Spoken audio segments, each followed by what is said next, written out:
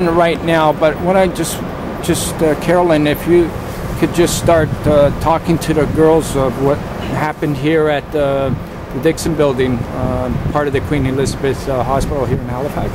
Okay, girls, they understand that what we just learned now is that if somebody from the general public wants to be a live organ donor, there really isn't access to information for them, but rather the way the system works is that if somebody comes in and needs an organ, they contact only personal family and friends, and those people then have to go through an interview process before they are even allowed to have the information to become a live organ donor. So consequently, the general public really can't get information. It's only if you are a friend or relative of somebody in need.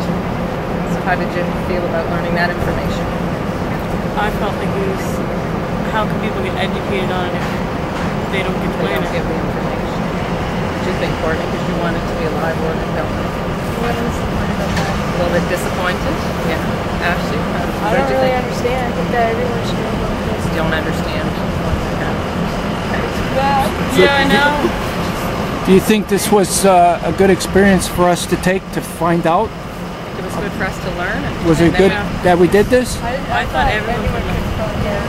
So we could let other people know now, right? That there's this particular way, and maybe those are changes that perhaps need to be made because there are other provinces where things are different.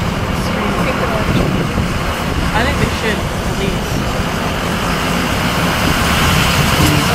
Okay, so this was worth doing this then. Everybody agrees? Good to have a visit. Okay. Okay, thank you. Okay, on to the legislation.